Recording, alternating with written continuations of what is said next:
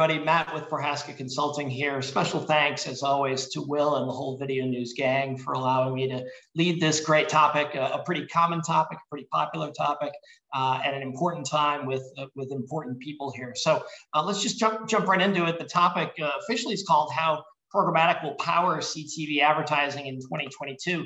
I think we should change, that's probably Will Richmond wanting to get his first name in on the branding or something. It's probably more like how CTV is already powering here in 22, based on the classic start of the hockey stick that we all saw last year. So with me, David, Chris, and Serge will introduce themselves, but do a little bit of an intro. Tell us where you're from. For context and our rule when moderating these, we always start with the person closest to the money. So I believe that's David. Thanks, Matt. I appreciate it. Hi, folks. I'm Dave Leitner. I head up media at Klick Health, full service media organization focusing on the life sciences category. Good deal. Chris? Sure. Chris Paquette, founder, CEO here at DeepIntent. We're a healthcare DSP. We focus on building tools for planning, activation, measurement, optimization for all healthcare marketing. Good deal. And Serge from LG Ads, please. Hey, everyone. Serge Matta from LG Ads, president. LG is one of the largest TV OEMs, as everybody knows, both in the US and globally. Good deal. So we always typically start with the theory and then get into practice. But the neat part about having these three gentlemen with us here at the same time is that they're already working together. So let's actually get into the weeds and then zoom back out around what this means, not just in the healthcare space, but obviously for all categories of B2C, B2B. So David, can you kind of just describe, without breaking too many NDAs, but making a little bit of news and use E here for our friends and audiences, kind of what the deal is and how the three of you got together and what you're working on?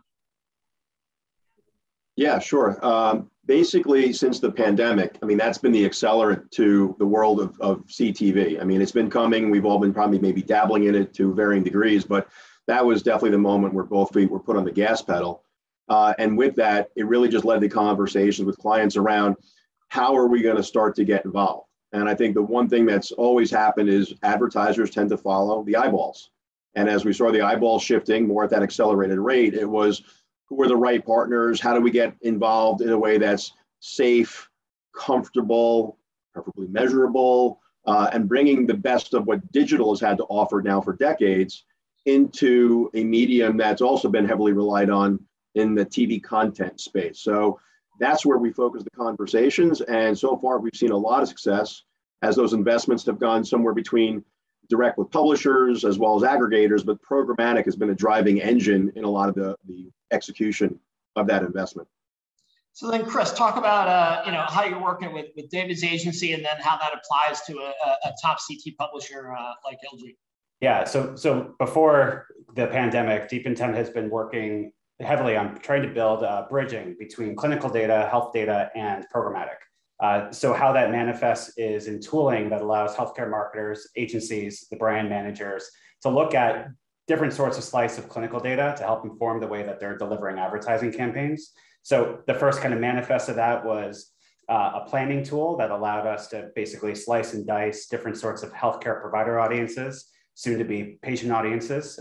Again, doing that in a privacy safe way is a very challenging topic, because you have to deal with a lot of data that's regulated by HIPAA and all the other legislation around that and regulation around that.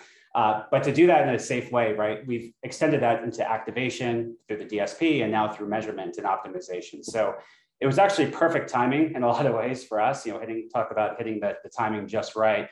We had built all this tooling for the open web for digital, everything else, display and online video. And like everything else that's programmatically traded, it's all RTB, right? It's all can be done in a real-time biddable basis. So the extension of our platform to connect to television and partnering with folks like Serge and the LG team was just a no-brainer for us. And of course, I'm sure Serge will talk a little bit more about some of the unique data he has, but we saw a lot of value in the opportunity to bring the supply side closer with our platform. And that's why we decided to invest heavily in the idea of bringing LG and DeepIntent together in the year to come. Nice. So Serge, give us some context.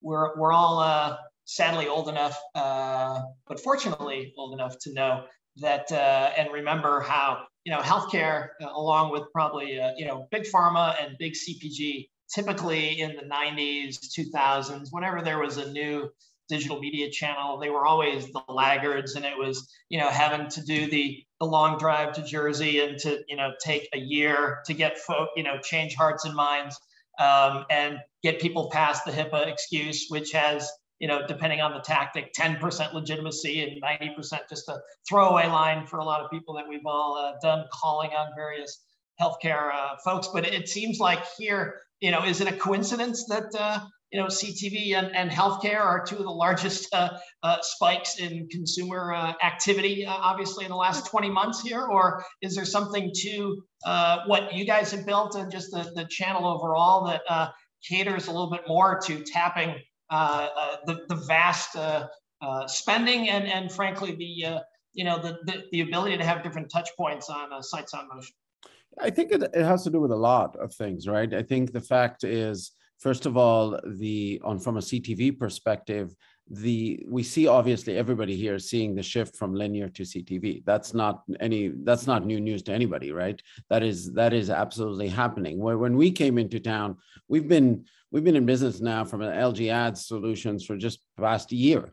And we didn't have a media team even 7 months ago, media sales team. So we had to go and build that ground up. Now, healthcare came in, and we've obviously had a relationship with the DeepIntent folks and the folks at Klick as well.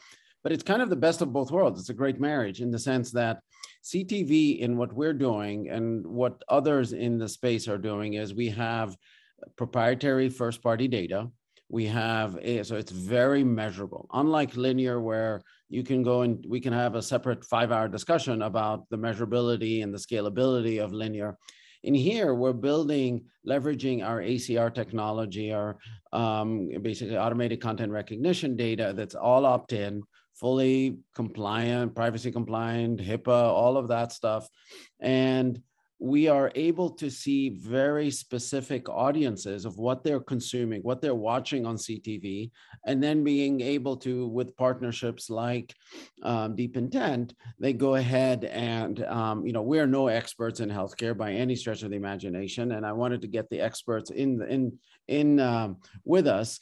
And we were like, let's partner instead of trying to figure out, yes, I agree with you, Matt, on the 90-10 thing on HIPAA, but the 10% is still tough, right? And it's still really, really tough for anybody, like especially a new entrant, try to figure it out. So we decided to outsource that and partner with the best, and we chose. But it's again the ease of use, the granular audiences, and then the best is at the end the measurability of it all, right? So it's all full 360. Yep. So for context, and to now kind of zoom back out and talk about broader trends for all three of you guys in your firms. So I'm sitting in our conference room in our New York headquarters here, and it was this exact room 2.5 years ago when I told our leadership team in our offsite/insight that the two things I thought we'd do the most work on were, not by coincidence, the same two things that Google, Facebook, Amazon, and Apple have in spades, and thousands of other brands and publishers don't. Number one's identity, and number two is attribution and measurement. I think back even further when I was slightly skinnier and slightly younger. So in 1996, when I left BBDO after starting being lucky enough to start their digital media practice, and went to CNET, and they said, why are you going into this internet thing? And at the time, this will date myself and linear TV, I said, I'm tired of watching World News Tonight with Peter Jennings and seeing menopause ads. I wasn't in market then. I'm fortunately not in market personally now. I wasn't ready to buy for someone else on that. And so, that's the classic traditional, big pharma, linear TV. I remember when I was at Turner before that, the joke was CNN's demo was 55 to dead. And you just never bought that. Laughing now because how myopic that was when 2 out of 3 dollars are controlled by people 55 and over. But, so David, with all the jokes aside and everything and references, let's talk about addressability and, kind of what this does, given the rest of the portfolio of Klick and with brands and all the different tactics. Were there, some moments beyond following eyeballs, which we know is the classic lag, happens in marketing, but what other things around CTV specifically, either in the moment in a pandemic when we all kind of recognize that ourselves as consumers, or what other dynamics within the agencies or conversations with your clients kind of led to the increases here? A lot of it was getting people comfortable in the space. I mean, there's a familiarity around linear TV, right? There are uniform standards about unit lengths and how to serve an ad and what can I measure and how are we going to go about it. And a lot of that was not shared when it got into the CTV space. And so there were conversations around, look, everything has pros and cons. And here are the things that we know. And there are going to be some things that we don't know. But it outweighs in the form of you still got to press forward and get involved. And a lot of the conversations came around, well, where is it from a cross video, cross channel, cross platform measurement? Because measurement right now is still the big conversation. Basically, prove it to me. And that's what everyone wants. And when you don't have that at your fingertips, you're kind of figuring, how do I get involved? And the biggest conversation came from clients that had heavily invested in TV for years to say, I have an MMM that I get on a basically annual basis, and I got an ROI. It's not the biggest ROI out of everything that we're measuring, but the volume that comes with it is the biggest by far. And can I move money from linear to CTV? And can I get a 1-for-1, or even better off, a 1.25 conversion by moving that dollar over to CTV? And that's where the conversations have led to a lot of test and learn. Let's figure it out. And I will tell you, like everything else, it's not one size fits all. Within the healthcare space, you've got black box drugs that have to run 90-second ads. You can run shorter form reminders. And you've also got right now, I think the biggest dynamic, and the thing that I'm really excited about, is it's not just the legacy TV spenders that had to commit millions of dollars in the form of an upfront, or were able to deal with the lack of flexibility from a scatter. I can get involved in CTV with less out of pocket and still get a sense for what comes next. And so you have rare disease brands that were never getting involved with video, that we've had multiple clients kind of engage and start to spend in that space to see what can we get from this and where do we go next. Yeah, we'll go back to Chris, but Serge, I mean, just picking up on that point around the broader brands. I mean, I would think, some of the challenger D2C brands that obviously, ran the playbook of we're going to do social media because that's where the founders came from and knew and lived and breathed and leveraged that. And then, all right, well, what are we going to do next? Oh, wow. When we go to linear TV, that we've made it. And then there's that, what's in between. And obviously moving that from linear to CTV, I would think the portfolio, 9 months in personally and for your whole practice has widened out and you're able to, you can have your form of an upfront just to control supply and demand there. But, the ability to test and learn obviously is part of the benefit of data-driven programmatic buying and selling anyway, right? It's really is crazy. It's, I keep on telling we're riding this rocket ship, and it is really, and we haven't even launched. It's unbelievable the amount of momentum that we're seeing. And I think it's not just I can't name any category that is lagging. I really can't.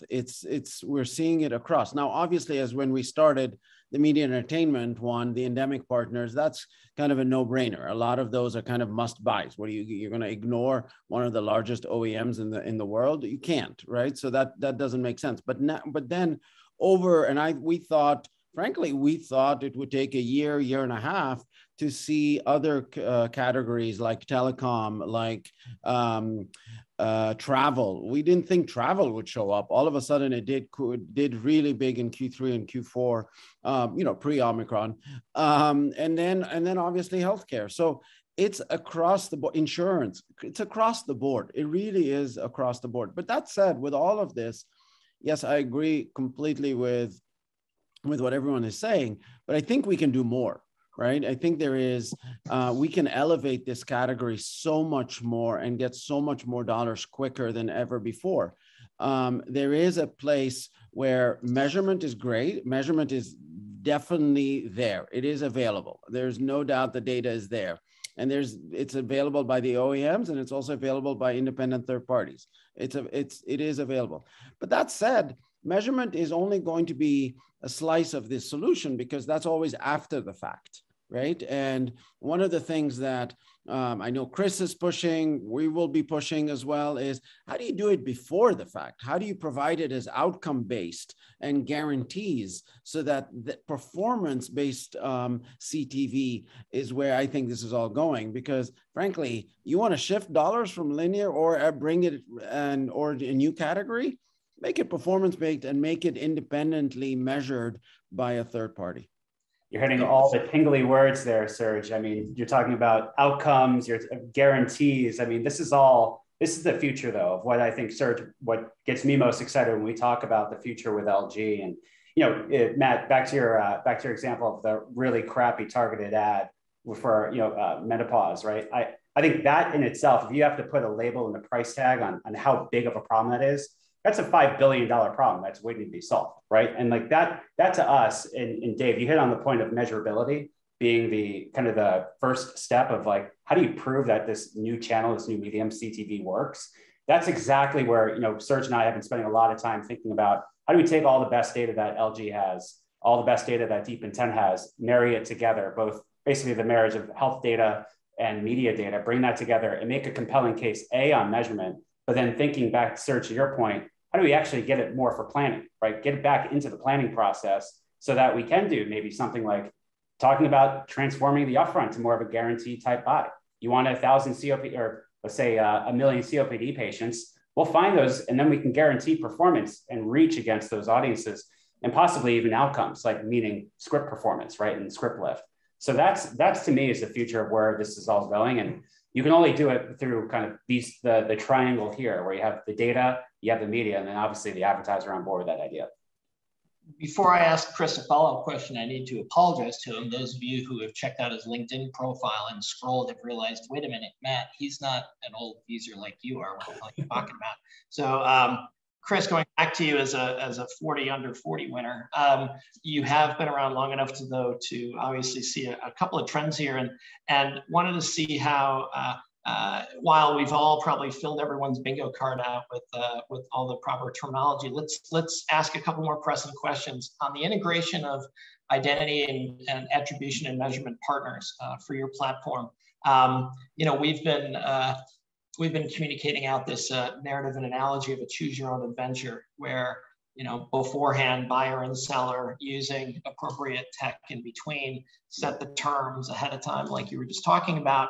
And it's basically a pick, well, these are my strategies and tactics, so therefore, this is how I'm going to keep score. And so this is the series of measurement players I will allow to rubber stamp this, right? How is that? Are you seeing that same thing with not just the two gentlemen here, but others in other categories? And then how is the integration roadmap going for you with this wonderful group of more than 75 players, not just that Kelly from NBC Universal has publicly nicely touted, that'll match a roadmap that Rachel and our research team are working on to showcase all of the A&M players. But we all know that we got to get the first few integrated to actually prove out that, yes, this mix is okay, not going with one default monopoly for 70 years anymore, right? So first off, I do have gray hair, so to set the age, that is, I think, a right. You colored it probably beforehand when you saw who you're with, so that's kind of it. To get back to your question, one of the benefits, we've partnered, the way that we approach identity, we take kind of a hub and spoke approach, right? So we work with kind of a spine of data set. We have a kind of an HCP for those who are not in the healthcare space. That's your healthcare provider audiences. And there's only, let's say, less than 2 million of those in the United States, but albeit a very highly valuable audience. And we've built, that was how we first started. But then on the consumer side, and I don't say patient because that's a clear, obviously a delineation there between what you can or can't do. But we've built a consumer graph using partnerships like Epsilon and some other big consumer demographic data partners. the whole point there is that we take a very agnostic approach to the way that we are treating data. And as Serge knows, we spent countless hours talking about different sorts of partners that help link these offline profiles with online profiles. We are simply, as a DSP, as kind of the middleware, if you will, helping to coordinate all of the great partners for both measurement and identity. While we do have our own measurement capability, and in fact, we use that often for optimization, actually more so than probably being held against a scorecard for source of truth. It is very effective at both, right? In order to optimize, you do need to be able to measure. So whether a client's using a third-party, other platform that they have opted to use or not, we do see high correlation between our performance and gains that we see on our platform and the gains that they see on third parties, right? So that's been actually one of the proof points that we've been at an early stage had set out to do. But I think what's interesting, Matt, thinking about the future of the open web and thinking about CTV, the open web, I have a kind of a thesis here that's going to look more and more like this balkanization of CTV. And what I mean by that is you have all these little fiefdoms, right, in the CTV ecosystem. Everybody has varying levels of capabilities technically and even in the data.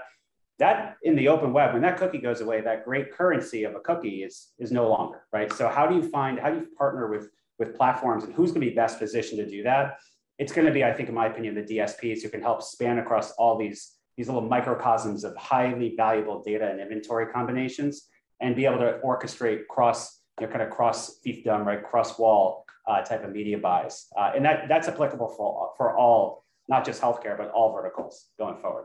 We know Jeff Green, our friend, would agree with you. We know, however, though, that the good folks at Roku and Google don't agree with you and think that folks like David can get it done, having to be forced to use their DSP exclusively to buy certain inventory.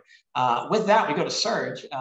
Not to put you on the spot here, but you could either take more on the measurement side, which I know you have a little bit of experience in. Folks may know that you only spent 16 years at ComScore, so that's why we saw an extra smile when talking about the old Darth Vader of his at Nielsen for a long time there. But so yeah, Serge, would be great first to get your take, please, on the attribution and measurement practices and kind of how you guys are building the flexibility in the eco, and hey, we're Switzerland, or is it, well, actually with our service, with our data on our O&O and other inventory, actually we need to go this way to prove out to the industry that we're really working well for them and delivering?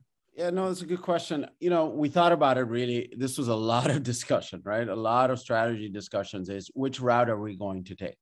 Are we going to take the route where we're going to be completely a walled garden and we have our data, we have our inventory, and we have our screens, and we're going to just leverage it for ourselves, and that's it. And there's an easy path for that. We don't have to do any deals. We don't have to do any partnerships. And there's a model. There's other players in our space that we can easily copy. And that is something that we thought hard. And we were like, okay, but based on where we are, is that the right path? And is that where the industry is heading to? And then we had discussions with the broadcasters and with other folks. And we realized, and we came to the conclusion that we're not going to be a walled garden, but we're not going to be an open garden either.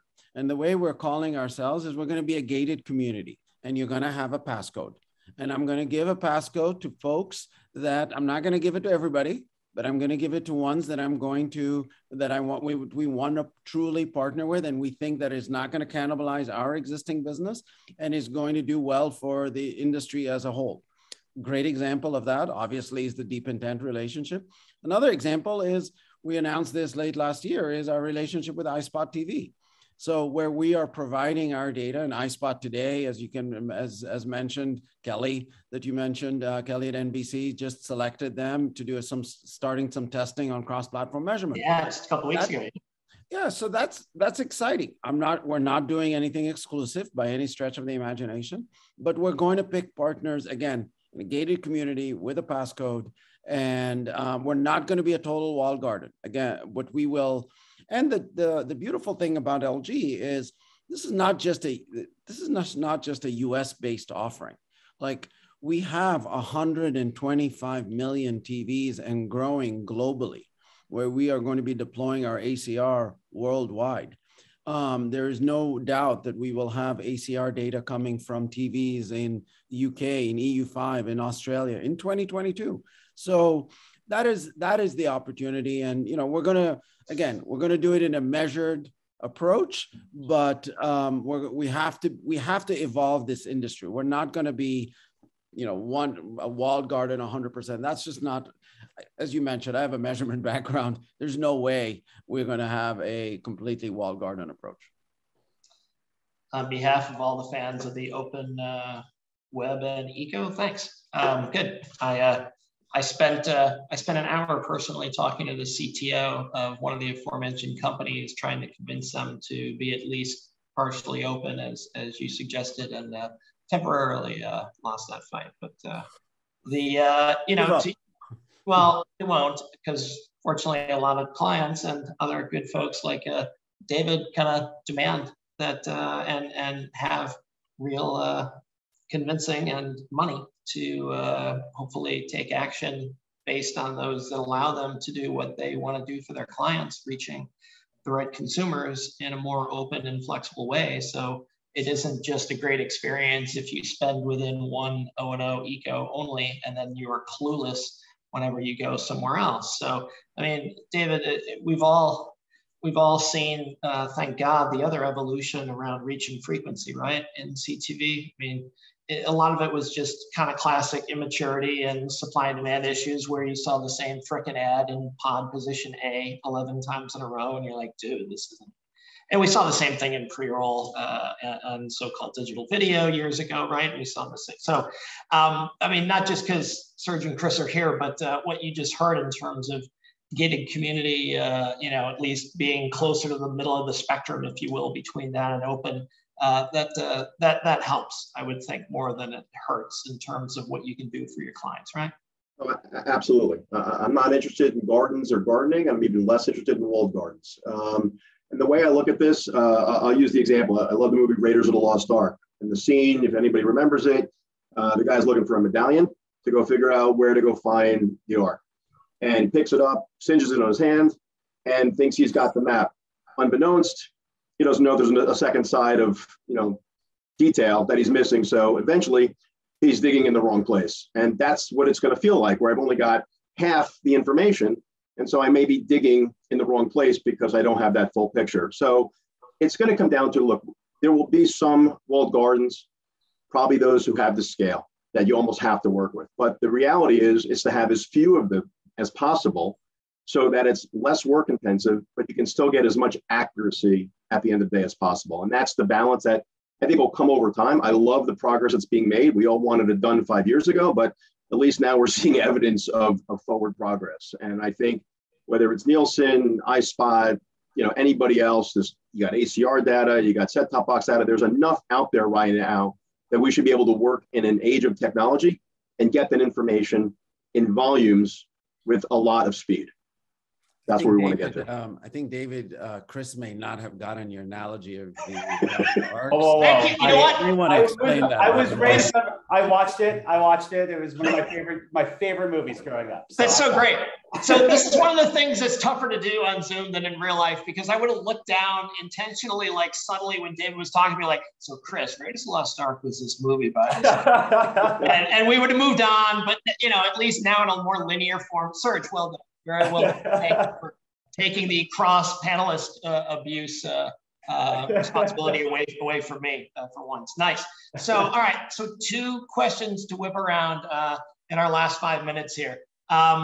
Give a shout out to someone in each other's category, not on the screen right now, in terms of getting it done well. So David, on the, you know, take a look at the either platform or publisher side. Chris for buyer or seller side. Serge for, you know, platform or buyer side. Who else out there you want to give kudos going? Yep, they walked the walk, and they actually worked with us in this area, and we're all better for it. And that's why 22 is already on everybody's charts higher when we thought that was going to be like 24 or 25.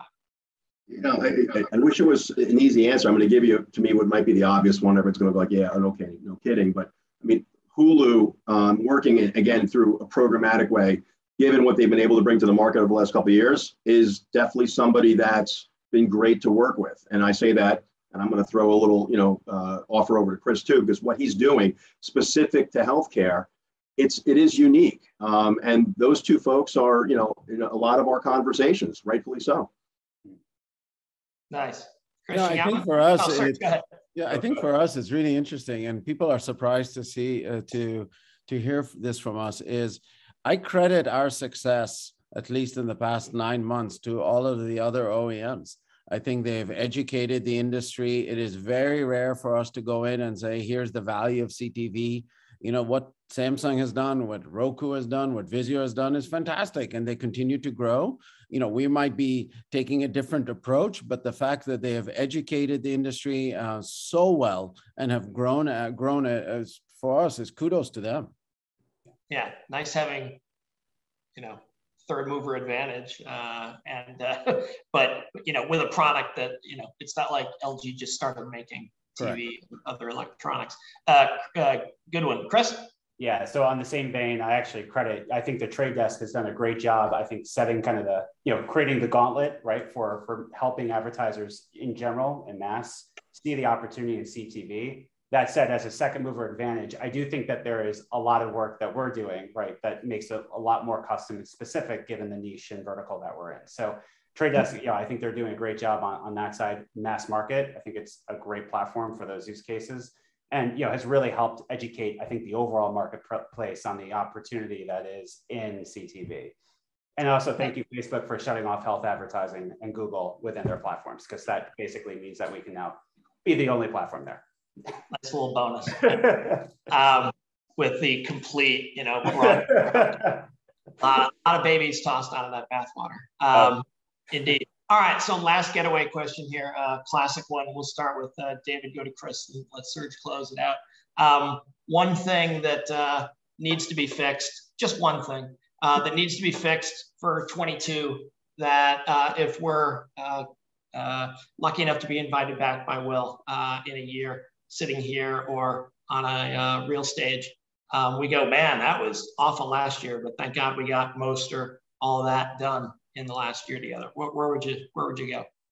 I mean, if I had to say where I would go, I mean, I want measurement resolved. So I'm sorry, as my early holiday wish list item, but I'm not going to be a fool and think it's going to land by the end of this year. Yeah, but what's that mean? So give us the outcome statement at the top of the slide. So David wants this to be done by these players, so we can do this by this date. So what's that mean? It's a lot of, again, what Serge and Chris and others are working towards right now, stitching all of the viewership data into the media points, into the back-end business data to say, I want a full view. And honestly, what it comes down to, I'll say it this way, forget about the word measurement. I'll say, and this goes for a variety of different things, uniform industry standards. I need things to be uniform. So the more it's uniform, a lot easier it is to buy. Clients are like, oh, this isn't complicated. It's not this way for this one and that way for that one, because as soon as that happens, not everyone's going to be invited to the party. Can't do it that way. No one has the budgets for it. So uniformity, I'll bring it back to some way that's consistent. Measurement I'll make that my final answer. 3 folks, we have meetings coming up in the next couple of weeks after this airs here in late Jan. Tony Katzer, Angelina Ng, and Sean Cunningham, I think, would be excited to hear you say that, because pretty sure they're working on that. Chris? Yeah, I think much the same way, David's talking about measurement. I think for us, it's really helping to create that one-stop shop for, access and media buying across different sorts of community gardens, right? And the open web. And I think for me, the headline would be kind of unifying access, right? And making that data driven across all these different platforms. So obviously that would it's going to take a lot of work and something we're committed to, but it does marry a lot of the points that David, you mentioned, which is identity and measurement, all need to be seamless, right? And I think for us, if we can accomplish that in 2022, which I think we're well positioned to do, it's going to look really good for the years to come. I think Yeah, for us, it's two things. I think it's, like I mentioned, one, performance-based guarantees or performance marketing is going to be an outcome-based. It's going to be really important to drive this industry. The second one is really from a user experience. In order to get more adoption on this, it's just making these CTV apps more discoverable and getting that on the TV just easier to navigate. Right now, to be honest, we all don't do a great job at it, and you can get easily lost and to try to find the content that you're looking for. Indeed. And with that, hopefully Will won't change the name of this panel, especially thanks to Chris, to the old men in the CTV. But, you know, fortunately, we'll leave you on that awful pun and play on words for you literature buffs. A big thanks again to Will for giving us the virtual stage here, and a special thanks to Serge, Chris, and David. Great conversation, great insights. Thanks, gentlemen. Well, thanks, Matt. Thanks, Matt. Thanks, Will. Take care, guys.